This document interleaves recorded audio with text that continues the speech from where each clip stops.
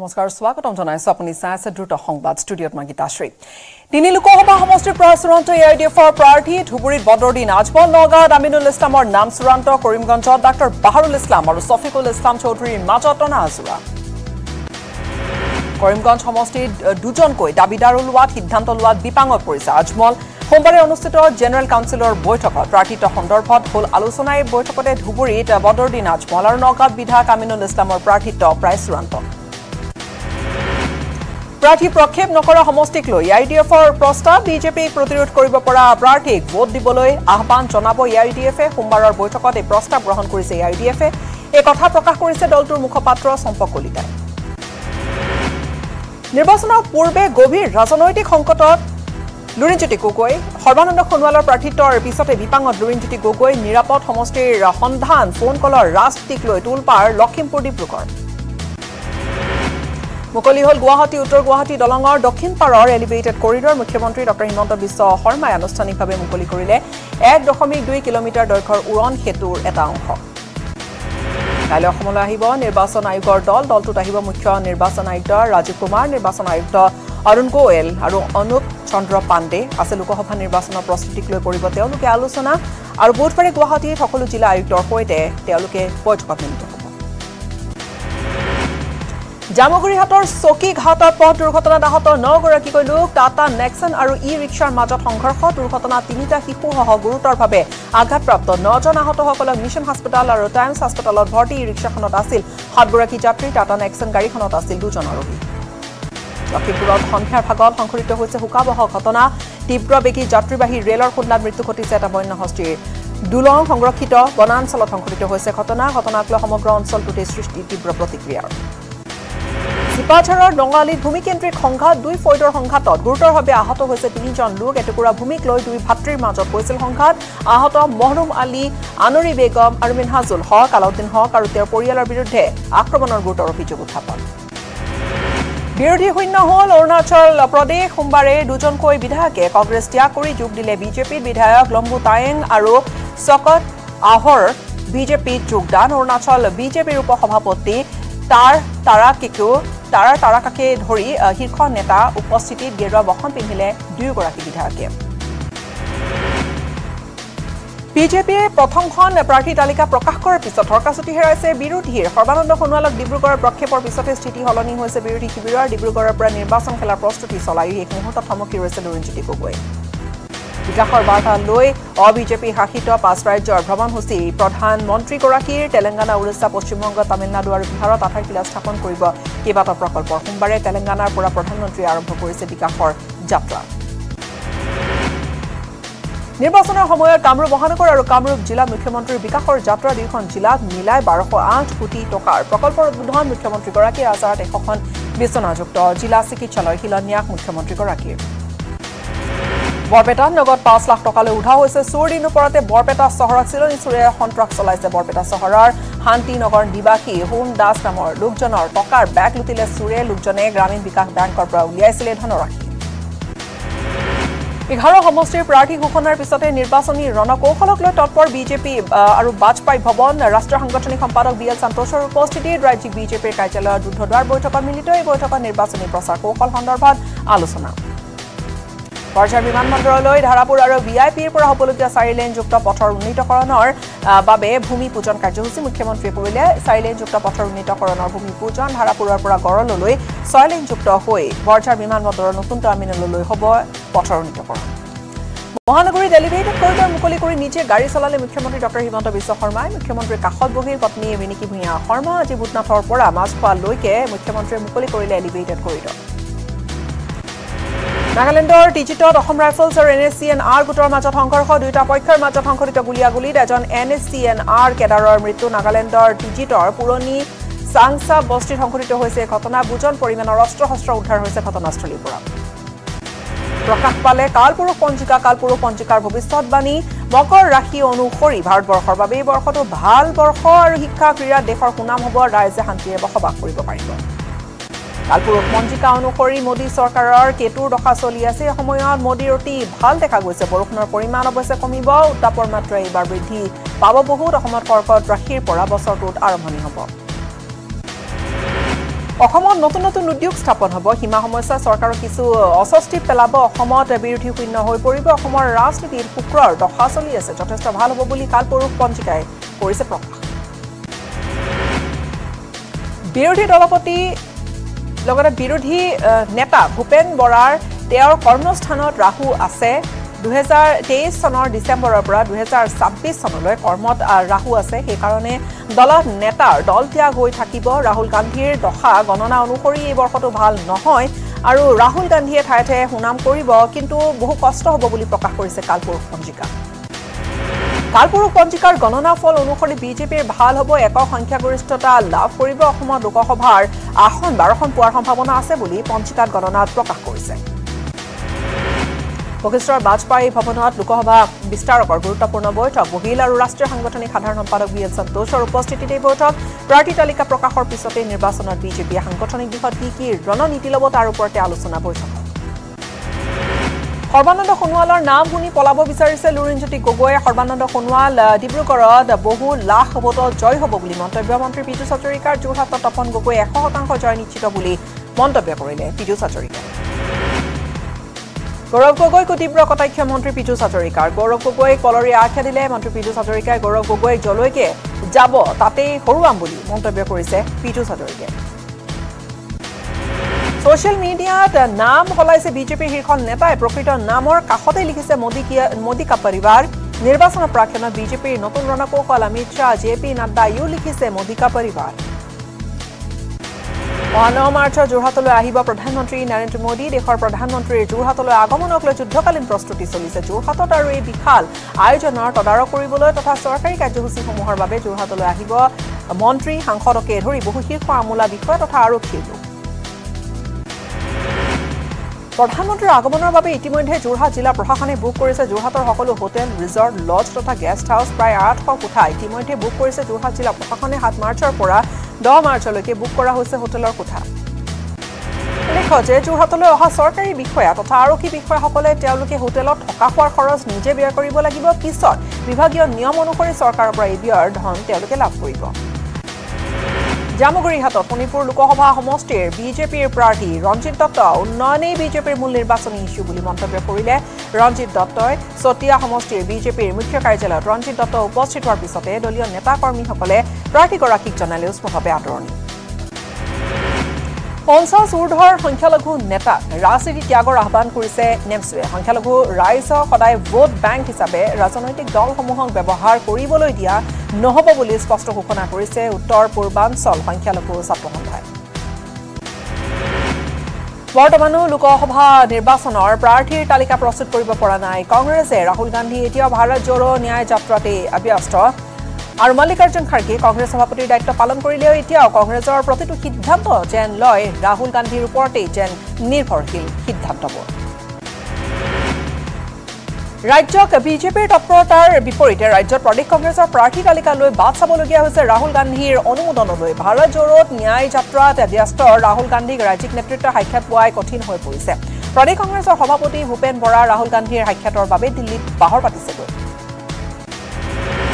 সমাগত লোকসভা নিৰ্বাচনলৈ সাজু শোণিতপুৰ লোকসভা সমষ্টিৰ বিজেপিৰ যুৱ মৰ্চাৰ কাৰ্যকৰ্তাসকল ইতিমধ্যে বিজেপিয়ে প্ৰকাশ কৰিছে অসমৰ আটাইকেইখন আসনৰ প্ৰাৰ্থীৰ নাম এইবাৰ বিজেপি দলৰ প্ৰাৰ্থী ৰঞ্জিত দত্তক সহায় কৰিবলৈ সাজু শোণিতপুৰ বিজেপি যুৱ মৰ্চা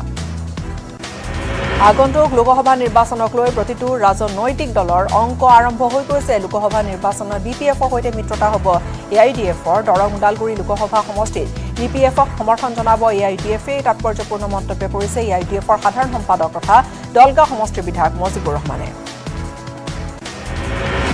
দৰং ওদালগুৰি লোকসভা সমষ্টিৰ বিপিএফৰ প্ৰাৰ্থী হ'ব কলাইগাঁও সমষ্টিৰ বিধায়ক দুৰ্গা দাস বড়ো আনহাতে এআইউডিএফে 3টা সমষ্টিৰ প্ৰাৰ্থী দিয়াৰ কথা অৱগত কৰিছে বিধায়কজনে ৰূপহীহাটত বিজেপিৰ বিশাল বাইক ৰেলীৰে নিৰ্বাচনী ৰণত ডংকা নগাঁও লোকসভা সমষ্টিৰ বিজেপি প্ৰাৰ্থী সুৰেশ বৰাৰ উপস্থিতিত প্ৰায় 2 শতাধিক কংগ্ৰেছ এআইউডিএফৰ লোকে যোগদান কৰিলে ভাৰতীয় জনতা পাৰ্টি বিজেপিৰ লোকসভা নিৰ্বাচনী প্ৰাৰ্থী সন্দৰ্ভত বিধায়ক অখিল গগৈৰ প্ৰতিক্ৰিয়া বিজেপি দলৰ কাজিৰঙা সমষ্টিৰ প্ৰাৰ্থী কামাখ্যা প্ৰসাদ দাসে এটা ফুটবল বুলি মন্তব্য কৰিলে বিজেপিয়ে তেওঁ ফুটবল খেলাৰ দৰে লঠিয়াই থাকে বুলি মন্তব্য অখিল গগৈৰ APSC নিযুক্তি কেলেংকাৰী নাম ভাঙুৰ খোৱা অভিমন্যু দাসক বিজেপিৰ পোহনীয়া অপৰাধী আখ্যা দিছে অখিল গগৈ ইন্দ্ৰাণী তহবিলদাৰৰ মৃত্যুৰ গোচৰত অভিযুক্ত হৈ 7 মাহে পলাতক হৈ থকা অভিমন্যু দাসক গ্ৰেপ্তাৰ কৰিব নোৱাৰাটো ৰাজ্য চৰকাৰৰ গৃহ বিভাগৰ আৰু ডিজিপিৰ চৰম ব্যৰ্থতা বুলি কটাক্ষ কৰিছে অখিল গগৈ তিনিচুকীয়াত হাইস্কুল শিক্ষান্ত পৰীক্ষাৰ্থী প্ৰচণ্ড মাৰপিট এজেৰে তুমুৰলি হ'ল সেইণ্ট ষ্টিফেন স্কুলৰ মেট্ৰিক পৰীক্ষাৰ্থী সেইণ্ট ষ্টিফেন স্কুলৰ 5জন ছাত্ৰক বগৰাই প্ৰহাৰ কৰিলে 30 জনীয়া উদণ্ড যুৱকৰ দলে সোমবাৰে সাৰ্বজনীন বিদ্যালয়ত অনুষ্ঠিত হৈছিল মেট্ৰিক পৰীক্ষাৰ শেষত ঘৰলৈ যোৱাৰ বাটত সেইণ্ট ষ্টিফেন স্কুলৰ 5জনকৈ ছাত্ৰক গুৰুতৰভাৱে প্ৰহাৰ কৰিলে উদণ্ড যুৱকৰ দলটোৱে এদিনৰ আৰক্ষীৰ জিম্মাৰ পিছত আজি পুনৰ আদালতত হাজিৰ কৰোৱা হ'ল অভিমন্যু দাসক দেওবাৰে আৰক্ষী এদিনৰ জিম্মাত লৈছিল অভিমন্যু সৰুপথাৰ আৰক্ষীয়ে পুনৰ অভিমন্যুক জিম্মাত লোৱাৰ সম্ভাৱনা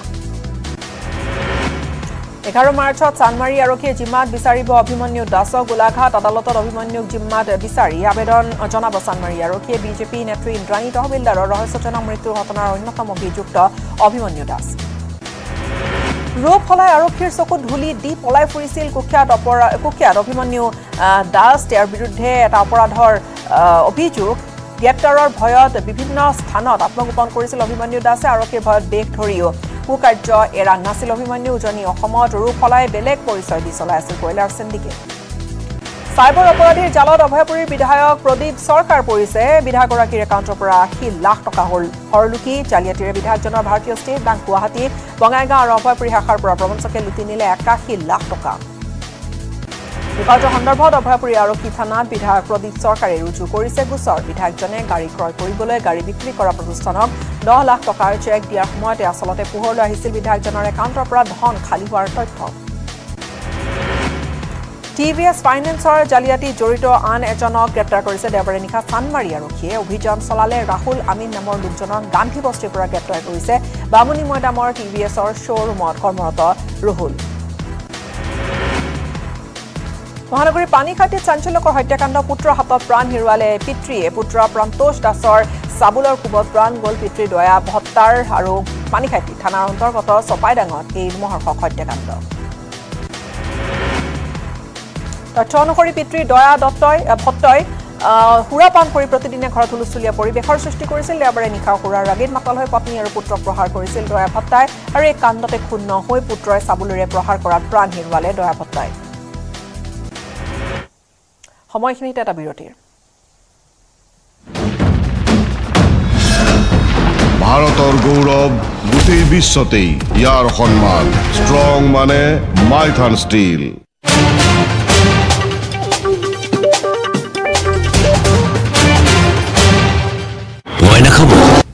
বৰ্তমানৰ 8জন মুখ্যমন্ত্ৰী বৰ্তমানৰ 8জন সিটিং চিফ মিনিষ্টাৰ কোনোবা নহয় কোনোবা এটা সময়ত কংগ্ৰেছৰ নেতা আছিল কোনোবা নহয় কোনোবা এটা সময়ত কংগ্ৰেছৰ নেতা আছিল আৰু যোৱা 10টা বছৰত 13জন প্ৰাক্তন কংগ্ৰেছৰ মুখ্যমন্ত্ৰীয়ে কংগ্ৰেছ দল ত্যাগ কৰিছে বিজেপিত যোগদান কৰিছে আৰু বিজেপিত তেওঁলোকক একমোডেট কৰা হৈছে মই পুনৰ কৈছো বিজেপিত তেওঁলোকক একমোডেট কৰা হৈছে তেওঁলোকক প্ৰাৰ্থিত্ব প্ৰদান কৰা হৈছে উদাহৰণস্বৰূপে 195 জনৰ প্ৰাৰ্থীৰ যি তালিকা বিজেপিয়ে প্ৰকাশ কৰিলে এই প্ৰাৰ্থীৰ তালিকাৰ AK এণ্টনীৰ পুত্ৰ প্ৰাৰ্থিত্ব প্ৰদান কৰা হৈছে বিআৰএছৰ পৰা বিজেপিত যোগদান কৰা তেলেংগানাৰ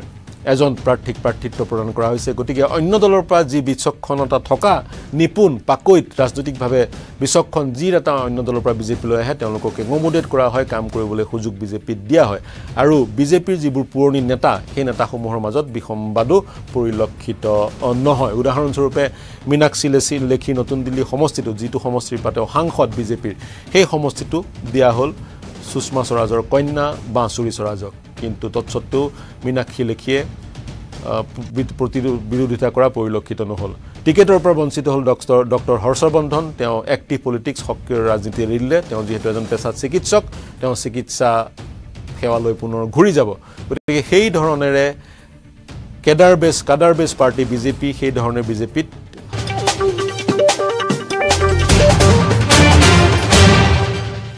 পুনৰবাৰ স্বাগতম জনাইছো আপুনি চাইছে দ্ৰুত সংবাদ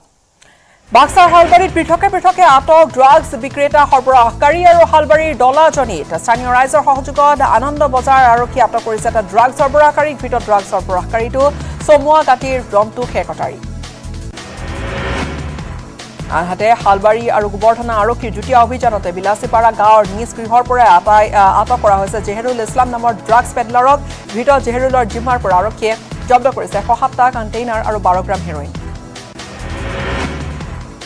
কাছাৰৰ ঢলাইত জব্দ কৰিছে বৃহৎ পৰিমাণৰ গুলি আৰু ডেটনেটৰ হিনা আৰু আৰক্ষীৰ অভিযানত জব্দ কৰিছে 13 কেজি বাৰুদ আৰু 2900 ডাল ডেটনেটৰ অঞ্চলটোৰ সেলিম নামৰ এজন ব্যক্তিৰ ঘৰৰ পুখুৰীৰ কাষতে পুতি থোৱা অৱস্থাত উদ্ধাৰ কৰিছে গুলি বাৰুদখিনি গোৱালপাৰাত আৰক্ষীৰ জালত পৰিছে সুদখোৰ মহিবুল ইছলাম নামৰ সুদখোৰটো গ্ৰেপ্তাৰ কৰিছে মহিবুল ইছলামৰ পৰা জব্দ কৰিছে 11টা মোবাইল আৰু এখন বাইক আৰক্ষীয়ে জব্দ কৰিছে বহু আপত্তিজনক নথিপত্ৰ গোৱালপাৰাৰ পিটবাৰীত আৰক্ষীয়ে চলাইছিল অভিযান মানৱ সৰবৰাহকাৰী বিক্ৰী কৰা জামুগুৰি হাটৰ কিশোৰক অৰুণাচল প্ৰদেশত উদ্ধাৰ কৰা হৈছে 3 বছৰৰ অন্তত উদ্ধাৰ কৰিছে এটি কিশোৰক মানৱ সৰবৰাহকাৰী চক্ৰই অৰুণাচল প্ৰদেশত বিক্ৰী কৰি দিছিল কিশোৰটিক অৰুণাচলৰ ডাপ অঞ্চলৰ পৰা উদ্ধাৰ কৰিছে কিশোৰটি বৰপেটা চহৰত পুনৰ চিলনী চুৰে সন্ত্ৰাস চলাইছে দিন দুপৰতে বৰপেটা চহৰত কোন দাস নামৰ লোকজনৰ পৰা 5 লাখ টকাৰ বেগ থপিয়াই নিলে চিলনী চুৰে বৰপেটা জিলাৰ যুটীয়া স্বাস্থ্য সঞ্চালকৰ কাৰ্যালয়ৰ চৌহদৰ পৰাই সংঘটিত হৈছে এই চুৰিকাণ্ড নলবাৰীৰ গোবৰা দলত ডকাইতিৰ ঘটনা ডকাইতে পিষ্টল দেখুৱাই লুটি নিলে নগদ 2.5 লাখ টকা আৰু সোণৰ অলংকাৰ গোবৰদলাৰ কমলেশ্বৰ বৰ্মন নামৰ লোকজনৰ ঘৰত এই ডকাইতি কাণ্ড ডকাইতে প্ৰহাৰো কৰিলে গৃহস্থ ঘটনাস্থলীত উপস্থিত হোৱা আৰক্ষী আৰম্ভ কৰিছে তদন্ত ধুবুৰী গৌৰীপুৰ আৰক্ষীৰ জালত কুখ্যাত গো মাফিয়া পৰিল আৰু গৌৰীপুৰৰ আৰক্ষীৰ অভিযানত গ্ৰেপ্তাৰ কৰিছে গো মাফিয়া ৰুজুল হক মণ্ডল উৰফে আচাহাৰক চোৰাং গৰু সৰবৰাহ কৰি বিশাল সম্পত্তিৰ গৰাকী ধৃত গো মাফিয়া ৰুজুল হক গোৱালপাৰা কৃষ্ণাত অভিনৱ কৌশলেৰে চুৰে লুটপাট চলালে আৰু সুপাৰী ব্যৱসায়ৰ পৰা চুৰে 5,80,000 টকা লৈ হল উধাও চিচিটিভিত বন্দী চুৰিকাণ্ডৰ সমগ্ৰ দৃশ্য গৰৈমাৰীৰ সুপাৰী ব্যৱসায়ী আব্দুল মালেকে কৃষ্ণাই বজাৰত সুপাৰী বিক্ৰী কৰি লাভ কৰিছিল এই টকা সুপাৰী বিক্ৰী কৰা 5 লাখ টকাটো নিজৰ পিকআপ ভানখনত উঠি যাবলৈ লওঁতে ধন লুটৰ এই ঘটনা স্থানীয় লোকে চুৰৰ লগতে জড়িত থকাৰ সন্দেহত চালকজনক আৰক্ষীৰ হাতত গতাই দিছে ঘটনা সন্দৰ্ভত আৰক্ষী আৰম্ভ কৰিছে তদন্ত নাজিৰাৰ লিগিৰি পুখুৰী হনুমান বাগ চাহ বাগিচাত অচিনাক্ত মৃতদেহ উদ্ধাৰ কৰা হৈছে ক্ষতবিক্ষত অৱস্থাত উদ্ধাৰ কৰিছে এজন পুৰুষৰ মৃতদেহ নাজিৰা আদৰ্শ আৰক্ষী উপস্থিত হৈ উদ্ধাৰ কৰিছে মৃতদেহটো ৰাজ্যত অব্যাহত ড্ৰাগছৰ সৰবৰাহ আমিনগাঁৱৰ 27 নম্বৰ ৰাষ্ট্ৰীয় ঘাইপথত এখন যাত্ৰীবাহী বাছৰ পৰা ড্ৰাগছৰ সৈতে আটক কৰিছে দুটাকৈ সৰবৰাহকাৰীক লখৰা ISPTৰ পৰা ওলাই গৈছিল বাছখন STFৰ অভিযানত আটক কৰিছে সৰবৰাহকাৰী খাৰছেদ আলী হামিদা বেগমক নিশা বেলতলা সাৰ্ভিসস্থিত হোটেল ৰয়েলটি কাছাৰ সন্মুখত এক ভয়ংকৰ পথ দুৰ্ঘটনা মহিন্দ্ৰা XUV বাহনে নিয়ন্ত্ৰণ হেৰুৱাই প্ৰথমে ডিভাইডাৰত খুন্দা মাৰি তাৰ পিছতে মহতিয়া নিলে এখন মালবাহী ৰিক্সা এই দুৰ্ঘটনাত প্ৰথমপি ৰক্ষা পৰিছে ৰিক্সাখনৰ চালকজনৰ প্ৰাণ মহিন্দ্ৰা XUV বাহনখনত আছিল দুজনকৈ যুৱক চালকৰ আসনত থকা যুৱকজনৰ অৱস্থা সংকটজনক আনজন যুৱক কিছু পৰিমাণে আহত হৈছে আহত এজন যুৱকৰ ঘৰ গণেশগুৰিত দুজন যুৱকক GMCHত ভৰ্তি যোৰহাটৰ উন্নয়ন মাৰ্কেটৰ ভৱনৰ এটা ডাঙৰ অঘটন লিফ্টৰ বাবে নিৰ্মাণ কৰা গাঁতত পৰি গ'ল এজন যুৱক যোৰহাট পৌৰসভাই লিফ্ট বহুৱাবৰ বাবে খান্দি থৈছিল গাঁতটো SDRFে গাঁতৰ পৰা উদ্ধাৰ কৰিছে যুৱকজনক GMCHত ভৰ্তি কৰোৱা হৈছে আঘাতপ্ৰাপ্ত যুৱকজনক সামগ্ৰী আমনিত ভয়ংকৰ পথ দুৰ্ঘটনা ব্ৰয়লাৰ ভৰ্তি বাহনৰ খুন্দা ঠিতাতে নিহত হ'ল চাইকেল আৰোহী এগৰাকী দুৰ্ঘটনা সংঘটিত কৰিয়ে বাহনৰ চালকে পলায়ন কৰি বৰ্তমানে উদ্ধাৰ হোৱা নাই মৃত লোকজনৰ পৰিচয় 8 মাৰ্চত প্ৰধানমন্ত্ৰী নৰেন্দ্ৰ মোদী কাজিৰঙা ভ্ৰমণলৈ আহিব ব্যাপক প্ৰস্তুতি কাজিৰঙাত হাতী আৰু জীপ সাফাৰীৰ ক্ষেত্ৰত নতুন নিৰ্দেশনা দিয়া হৈছে 7 মাৰ্চৰ পৰা 9 মাৰ্চলৈকে বন্ধ থাকিব জীপ সাফাৰী 8 আৰু 9 মাৰ্চত বন্ধ থাকিব হাতী সাফাৰী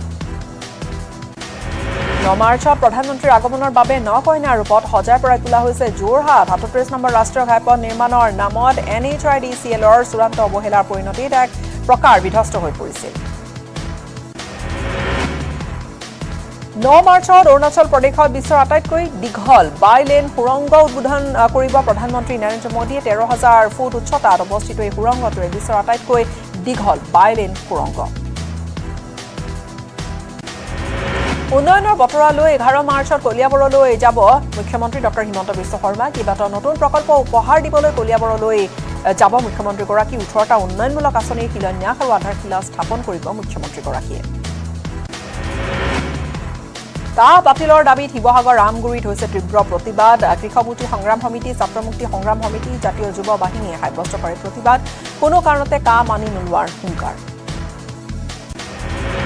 অসমৰ 11খন পলিটেকনিক আৰু 2খন ইঞ্জিনিয়াৰিং কলেজৰ লগতে বৰপেটা পলিটেকনিকত চতুৰ্থ বৰ্গৰ কৰ্মচাৰী কৰ্মবিৰতি পালন দৰমহা আদায়ৰ লগতে বিভিন্ন দাবীৰ সমৰ্থনত চতুৰ্থ বৰ্গৰ কৰ্মচাৰী অনিৰ্দিষ্টকালীন কৰ্মবিৰতি পালন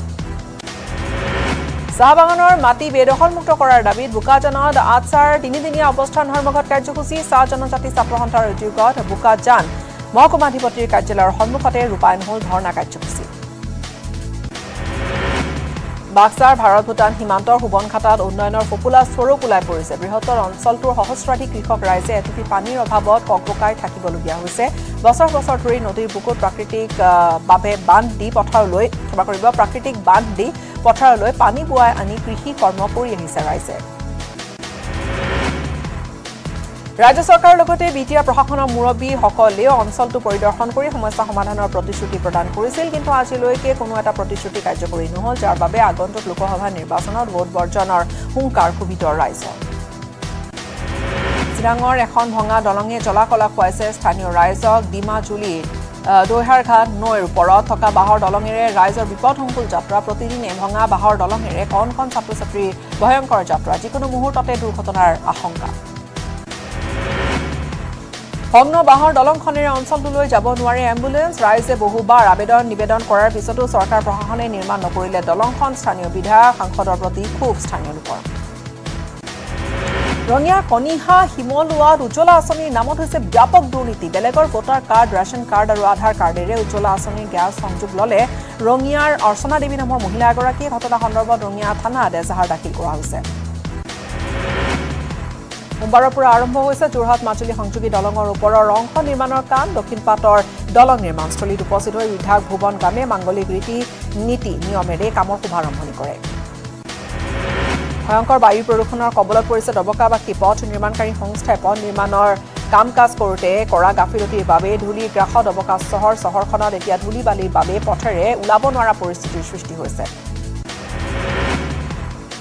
মহাশিৱৰাত্ৰিক লৈ শিৱসাগৰৰ ঐতিহাসিক শিৱদৌল প্ৰাংগণত ব্যাপক প্ৰস্তুতি পৰিলক্ষিত হৈছে 6দিনীয়া কাৰ্যসূচীৰে শিৱদৌল প্ৰাংগণত অনুষ্ঠিত হ'ব শ্ৰী শ্ৰী মহাশিৱৰাত্ৰি পূজা আৰু মেলা মুখ্যমন্ত্ৰীয়ে মুকলি কৰিব মহাশিৱৰাত্ৰি মেলা মহাশিৱৰাত্ৰি উপলক্ষে সজাই পৰাই তোলা হৈছে শিৱদৌলৰ চৌহদ আৰু শিৱৰাত্ৰি মেলালৈ আগমন ঘটিব হাজাৰ হাজাৰ দেশী বিদেশী ভক্তৰ শিৱৰাত্ৰিৰ মেলাত এইবৰ্ষত ৫ শতাধিক বিপণীৰ ব্যৱস্থা কৰা হৈছে দুধনৈৰ উদাৰপুৰত অসমৰ দ্বিতীয়খন আয়ুৰ্বেদিক মহাবিদ্যালয়ৰ শিলান্যাস আৰু সোমবাৰে কেন্দ্ৰীয় মন্ত্ৰী সৰ্বানন্দ সোণোৱালে মহাবিদ্যালয়ৰ আধাৰশিলা স্থাপন কৰে ৭০ কোটি টকা ব্যয় সাপেক্ষে নিৰ্মাণ হ'ব আয়ুৰ্বেদিক মহাবিদ্যালয়খন সোমবাৰে আনুষ্ঠানিকভাৱে উদ্বোধন হ'ল গোগামুখস্থিত সৰ্বভাৰতীয় কৃষি গৱেষণা প্ৰতিষ্ঠানৰ কেন্দ্ৰীয় মন্ত্ৰী অৰ্জুন মুণ্ডাই ভাৰ্চুৱেলি উদ্বোধন কৰিলে প্ৰতিষ্ঠানখন চলিত বৰ্ষৰ মে মাহৰ পৰা প্ৰতিষ্ঠানখন ICARত ছাত্ৰ ছাত্ৰীসকলে পাঠ গ্ৰহণ কৰিব বাক্সাৰ বৰমাত উপস্থিত মন্ত্ৰী ইউটি ব্ৰহ্ম বৰমা উচ্চতৰ মাধ্যমিক বিদ্যালয়ৰ 7 কোটি টকীয়া প্ৰকল্পৰ আধাৰশিলা স্থাপন কৰিলে মন্ত্ৰী ইউটি ব্ৰহ্মই সদ্য ঘোষিত অসম ন্যায়িক সেৱাৰ পৰীক্ষাত উজ্জ্বল কলিয়াবৰৰ জ্যোতি শিখা চৌধুৰী অসম ন্যায়িক সেৱাত সদ্য ঘোষিত ফলাফলত লাভ কৰিছে 19 সংখ্যক স্থান জ্যোতি শিখা চৌধুৰীয়ে জ্যোতি শিখাৰ সফলতাত উৎফুল্লিত কলিয়াবৰবাসী মাজুলীৰ মুখা শিল্প আৰু হাঁচিপাতৰ চিত্ৰই লাভ কৰিলে ভৌগোলিক স্বীকৃতি মুখা শিল্প আৰু হাঁচিপাতৰ চিত্ৰই লাভ কৰিছে GI টেগ মহাপুৰুষ জনাৰ সৃষ্টি মুখা কলা বিশ্বব্যাপী প্ৰচাৰ প্ৰসাৰৰ ক্ষেত্ৰত সামগ্ৰী সত্ৰই প্ৰজন্মৰ পিছত প্ৰজন্ম ধৰি কাম কৰি আহিছে এই খবৰে উৎফুল্লিত কৰি তুলিছে মাজুলীবাসী প্ৰাক্তন মন্ত্ৰী ৰমণী বৰ্মনৰ দেহাৱসান নলবাৰীৰ নিজা বাসভৱনতে ইহলীলা সম্বৰণ ৰমণী বৰ্মনৰ পুৱা 6 বজাত শেষ নিশ্বাস ত্যাগ কৰিলে প্ৰাক্তন মন্ত্ৰীগৰাকীয়ে গোলাপ বৰবৰা নেতৃত্বাধীন জনতা চৰকাৰৰ মন্ত্ৰী আছিল বৰ্মন গৃহমন্ত্ৰী আৰু শিক্ষামন্ত্ৰীৰ দায়িত্বত আছিল ৰমণী বৰ্মন ৰঙিয়া শিক্ষক প্ৰশিক্ষণ মহাবিদ্যালয়ৰ ছাত্ৰ ছাত্ৰীসকলৰ 12 ৰহণীয়া সাংস্কৃতিক শোভাযাত্ৰা মহাবিদ্যালয়খনৰ উপ অধ্যক্ষ নমিতা হালৈৰ নেতৃত্বত কেইবা শতাধিক ছাত্ৰ ছাত্ৰীয়ে অংশগ্ৰহণ কৰি শোভাযাত্ৰাটোত অসমৰ বিভিন্ন জাতি জনগোষ্ঠীৰ সাংস্কৃতিক পৰম্পৰা সুন্দৰ নিদৰ্শন তুলি ধৰে মিছামাৰীৰ গাভৰু খণ্ড বন কাৰ্যালয়ৰ পৰা এগৰাকী বন কৰ্মীক স্থানীয় ৰাইজে জনালে বিদায় সম্বৰ্ধনা আৰু উত্তৰ মিছামাৰী হাইস্কুলৰ প্ৰধান শিক্ষক মনমোহন ডেকাৰ সভাপতিত্বত বন কৰ্মী ওৱান পবিত্ৰ হাজঙক আনুষ্ঠানিকভাৱে জনোৱা হয় বিদায় ডিমৰীয়া দুপাতলি তিৱা মহোৎসৱৰ ব্যাপক আয়োজন 8 মাৰ্চৰ পৰা 10 মাৰ্চলৈকে তিনিদিনীয়াকৈ অনুষ্ঠিত ষষ্ঠ সংখ্যক তিৱা মহোৎসৱৰ সৈতে সংগতি ৰাখি পা মহাদেৱ উৎসৱো অনুষ্ঠিত কৰা হ'ব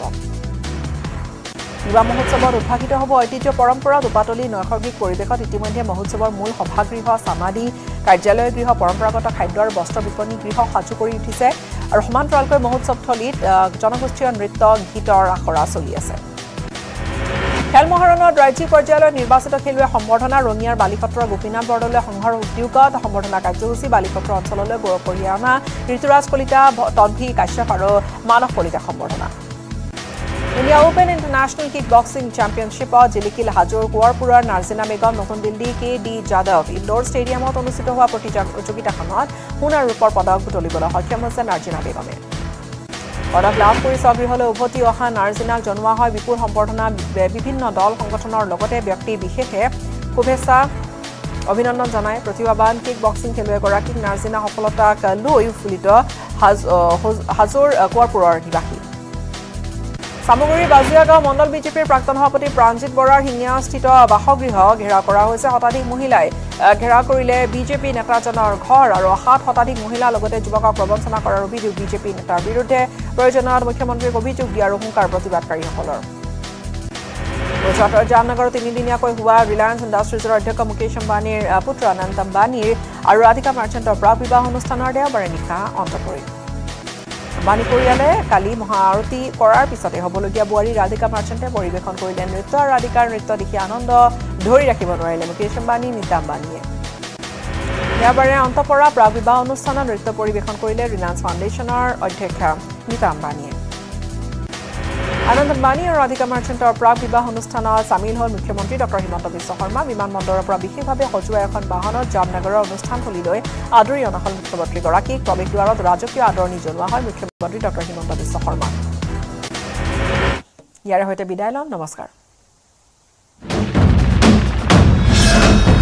ভাৰতৰ গৌৰৱ গোটেই বিশ্ব